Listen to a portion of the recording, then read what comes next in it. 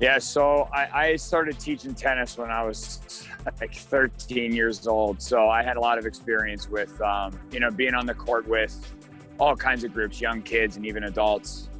Town I grew up in, Youngstown, my coach, Keith Venz, he quickly got me involved in working with his, tennis program because I got pretty good. And it was just kind of a new way for me to get involved with the game and kind of learn. So he had me work with him from a really young age. And when I went to college, I kind of, had thoughts of maybe playing some pro tennis. When I realized that wasn't going to work out, quickly I just, decided it was time for me to go to grad school and really take my academics very seriously. I did a full-time MBA and finished that in 2008. And I had a job offer from a very big privately held construction management company. But as a lot of people know, in 2008, it was, the economy completely tanked. And that's kind of where I said, thank God I had tennis. So I started looking into tennis jobs. And while I was doing my MBA, I actually helped coach the Citadel. And that was in South Carolina. We had a ton of success and I had so much fun working with the players. And so I said, hey, look, while the economy turns around, why wouldn't I just stay in coaching? And I remember at first I didn't get an interview. I know they interviewed 3 people here before me. That chip will never leave my shoulder. But I guess the interviews didn't go as well, and they invited me back. And I don't know, I visited campus. It was kind of the first time I'd ever been to this area of Cleveland. I grew up in Youngstown, which is only an hour and a half away, but I'd never really been here. And I thought, oh my gosh, this place is amazing. Academics are amazing. And they were really bad at tennis. So I figured, what better way to start it up and build this program up from where it was. And, I've enjoyed it so much. It's, I think, 13th year now. I haven't even thought twice about going into business or doing anything else because it's just been so fun and it's just been awesome working with the athletes here. Yeah, my favorite memory in general, is just the practices. I love our practices. If I think back, if I ever didn't have this in my life, which COVID really did a great job of letting me know what I truly appreciate. The matches are great and I love the matches. I love competing, but we compete so hard in our practices and we work so hard in our practices. That'll be the number one thing. If I ever didn't have it, I would miss the most.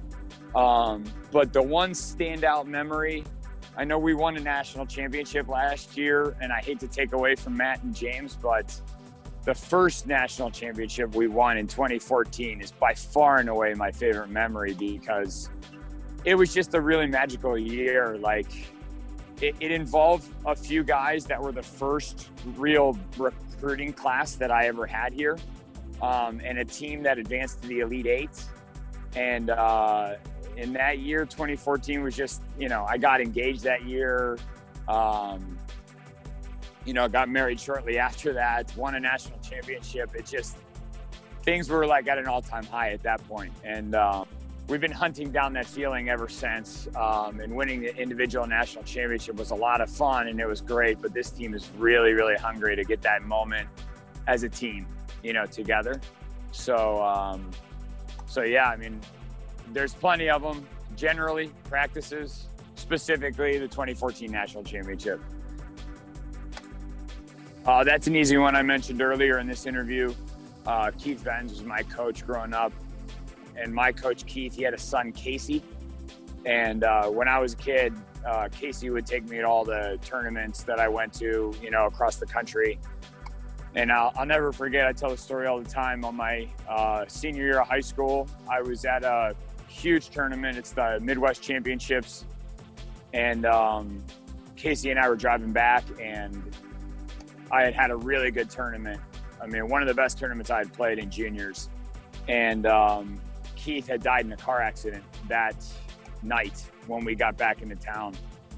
And I had not really kind of committed to where I wanted to go for college, but at the time, that's why I went to Toledo, because that's where Casey was. And, you know, I call Casey my brother because I grew up with him and I spent all my time with him in my formative years. And, you know, so it's basically Keith and Casey, the father and the son, that taught me so much about life, you know, not just tennis, but how everything works. And to this day, you know, I talk to my brother every day, and he's got 3 little kids that are growing up playing tennis. And we actually just texted this morning. His daughter she's up to top 5 in the Midwest section. And so we're really pumped about that. But yeah, never a doubt. He was the best man at my wedding. He's my best friend. He's my brother. You know, we'll be bonded for life. You know, of course, just trying to live on the memory of his dad and our coach. Yeah, I feel like an old man answering this question, you know, on my soapbox about how kids can't get off social media and, you know, how everything's changed. But it is true. I mean, one thing I loved about being at Ohio State, you know, Tressel was the coach there, and he was really big on dual sport athletes. And Urban Meyer is the same thing. He was really big on dual sport athletes. Personally, I mean, I'm in my high school's athletic hall of fame for soccer and tennis because I played varsity soccer for 4 years while I was playing tennis, and I only played tennis once a week during soccer season, and that was like a 2.5, 3 month stretch. Nowadays, you think of a kid playing competitive sports, leaving that competitive sport for 3 months. It's, you know, kind of hard to imagine. So I do think it's changed in that people really go all in on one sport, more so now than they did in the past. But that doesn't stop me from recruiting a lot of underranked players that maybe play a different sport or involved in multiple athletics. And I do think that social media has kind of changed things. There's so much more information and so much more data out there. It seems like more of a highlight world that we live in rather than the substance of the entire game or match. So I find myself having to work really hard to get our players to not hit the highlight shot and not hit the thing that's going to look great, and rather just kind of be more meat and potatoes and grind and be very disciplined about how they go about playing their game. But yeah, I definitely am an advocate of, you don't need to completely go 100% all in on one sport all the time. Playing other sports will help balance you out as an athlete, balance you out as a person, get you used to working with different people. So that's kind of my take on that. I read that one, and it was hard for me to prepare, and it's tough, but every single time I think of favorite sports memory, my mind goes back to 2016. And, you know, when LeBron hugs Kevin Love underneath the hoop when the Cavs win the championship. I mean, I wasn't there, obviously. It was in Golden State, but I was at one of the home games for that series. And I was also at one of the World Series games when we lost to the Cubs in Game 7. I was actually outside of the stadium during Game 7 when Rajai Davis hit the home run to tie the game up. You know, and everybody just went crazy. I mean, you were outside the stadium, and we were watching on the Jumbotron, and the home run happened, and the stadium erupted, but it hadn't happened on the stream yet. So everybody was kind of looking around like, what?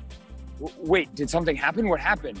And then you see it on the screen, and it was just, you know, people were like at a whole new level of ecstatic when that happened. I was with all my family during the Cavs championship, and we were at home watching it. But yeah, the joy of those 2 moments was certainly something. It's kind of funny, actually. The first time that LeBron left Cleveland and went to Miami, this goes back to my favorite memory at Case. When we won the national championship in 2014, one of the ESPN websites actually had on there how big of a drought and deficit Cleveland sports were under, because the Browns were horrible. The Indians hadn't won a pennant in a long time. And the way that the paragraph was written, now that LeBron left, the Cavs are nowhere near winning a championship. And they finished the paragraph by saying, and we know Case Western is not going to win a national championship anytime soon. And so we literally took a screenshot of that, highlighted it, and within a year, actually in 2014, won that national championship. So it was kind of stick it to the ESPN author on that one. But yeah, since then, that 2016 moment in the NBA Finals, holy cow, I'll never forget that. Oh, that is tough. That's tough. One thing no one knows about me.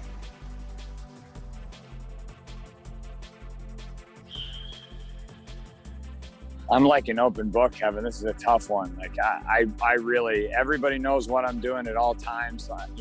For me, it's when I wake up till I go to sleep. It's tennis at all times. Sometimes the guys on the team, I think, maybe don't, because I'm really hard on them. I don't really let them have sweets and anything unhealthy whenever we're on road trips or matches or anything like that.